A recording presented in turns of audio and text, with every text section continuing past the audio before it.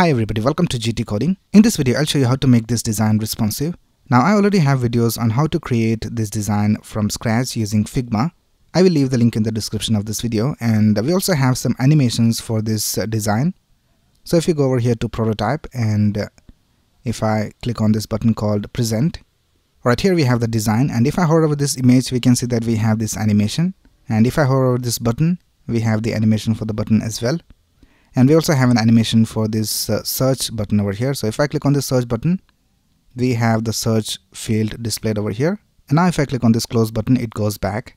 Right now in this video, I'll show you how to make this design responsive. So let's get started.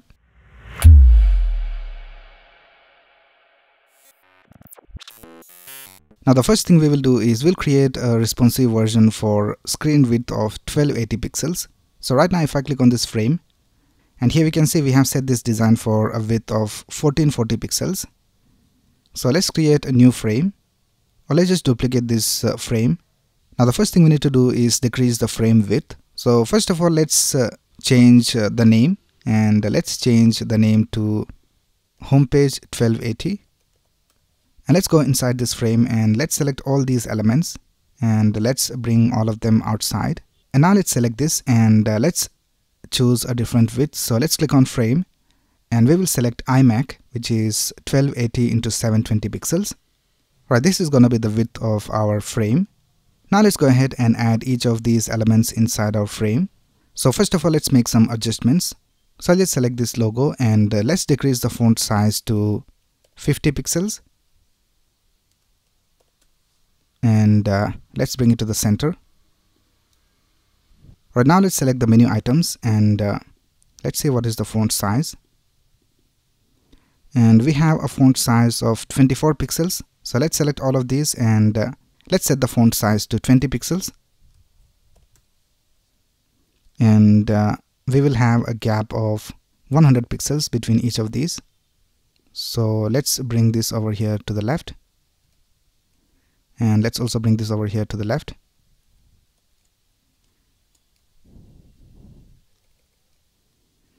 And we'll also bring this icon to the left. Right now let's select all of this and let's bring it over here to the left. And we will decrease the width of this container rectangle to 1280 pixels. And here we can see this is the search box, so we can just delete it. And from the right we need to have a gap of 120 pixels because here on the left we have a padding of 120 pixels. So let's do the same over here. And here I think we also have the close button, so let's select that and let's just delete it. Right now let's have a gap of 120 pixels from the right. So let's bring this over here to the right. Right, that's basically it with the menu bar. Now let's drag this over here to our frame. So that's basically it with the menu bar. Right now let's bring all the other elements. So first of all, let's select this BG shape and let's drag it over here to the right. And let's position it correctly. So I'll just position it over here on the top right. And let's also decrease the height. And now we need to send this behind this nav bar. So we can just drag it and drop it down here. Right now the next thing we will do is we will drag all these elements over here inside our frame. And let's make some changes. Let's change the font size of this to, let's try 20 pixels. And we'll also change the font size of this button. So let's change it to 20. And we'll also have a padding of 36 pixels from the left and the right. So let's just decrease the width.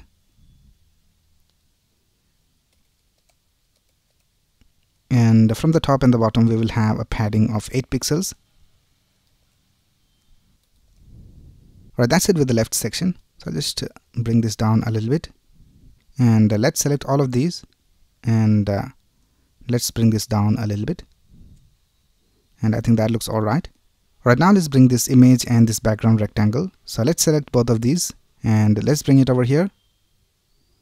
And we need to change the height and the width of this image. So we will decrease the height and the width to, let's try 360 pixels, and we'll also set the height and the width of this rectangle to 360 pixels.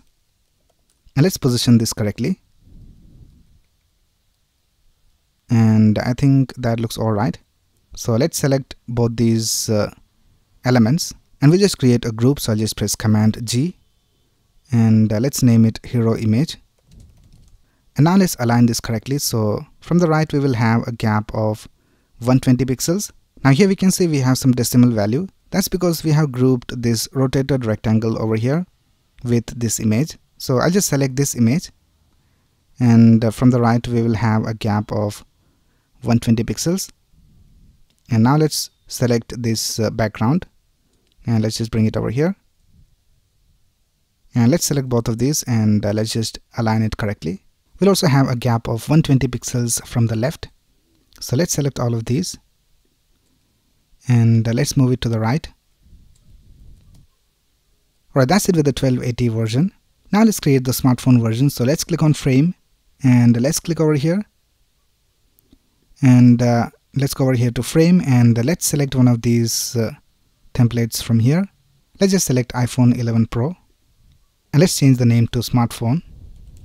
Alright, the first thing we need to do is change the background color. So let's click on this fill, and let's choose this color right here. Right now let's duplicate this menu bar and bring it down here, and here we'll make some changes and add it to the smartphone version. So the first thing we will do is we'll just remove these menu items, and we will set the width of this to the same as this frame. So let's select this frame, and we have a width of 375 pixels. So let's select this rectangle, and let's set the width to 375. And now let's decrease the font size of this logo. So let's select this, and let's set the font size to, let's try 24 pixels. And we'll also decrease the height of this menu bar. So let's select this rectangle, and let's set the height to 48 pixels.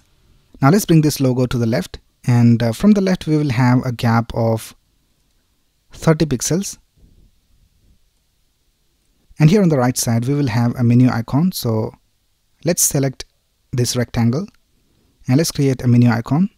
So I'll just create a rectangle over here, and let's set the width to, let's try 24 pixels, and let's leave the height as 4 pixels, and we'll also add a corner radius of 4, and let's change the color of this to this dark color right here. And now let's duplicate this, and we will have a gap of, let's try 6 pixels, and I think that looks alright. So let's select both of these, and let's make it a group, and let's change the name to menu icon. Now we'll also add a padding around this menu icon. So for that, let's add an auto layout. So you can just press Shift and A, and now we have this auto layout. And let's change the padding over here.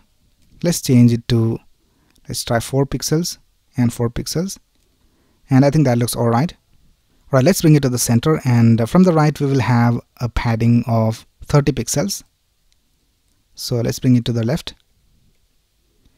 Now this menu item is outside this navigation group, so let's drag it and bring it over here.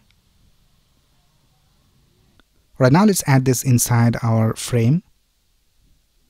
So let's just drag it over here to the top. And now the next thing we will do is bring this image. So let's drag it outside, and we'll just remove the background element. So let's delete this, and we'll just decrease the size, and let's drag it over here. And from the left and the right we will have a gap of 30 pixels. So let's increase it, and that looks alright.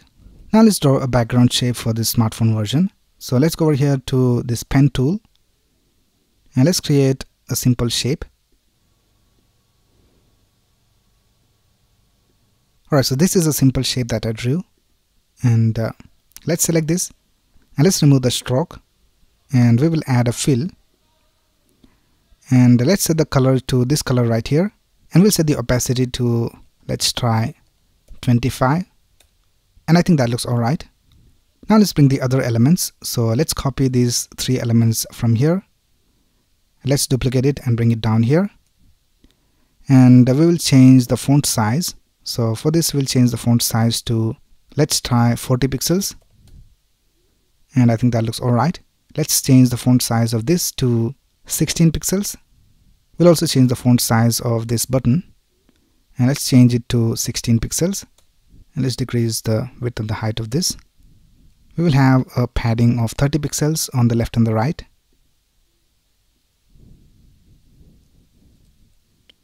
Right, let's bring it to the top. And I think we can decrease the line height a little bit. I think this looks alright. Right, now let's select all of this and drag it over here inside this frame. And from the left we will have a gap of 30 pixels. And then lastly we need to copy these icons. So let's drag it over here. And we'll just decrease the size. So let's decrease it to, let's try 30 pixels. And we'll also decrease this to, let's try 24. And let's decrease this to 24 as well.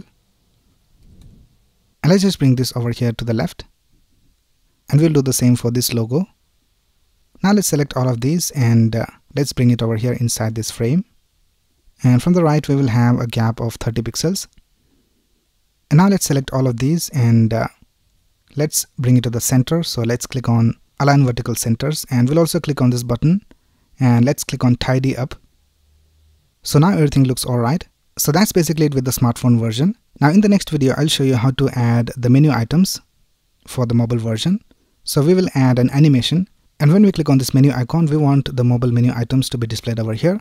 And we'll also have a close icon, and when we click on the close icon the menu icons will be hidden. So we will do that in the next video. Right, so that's it for this video. If you have any doubts you can ask in the comments below, and if you like this video please click on the like button and subscribe to this channel to get the latest video updates. Thanks a lot for watching. Have a nice day.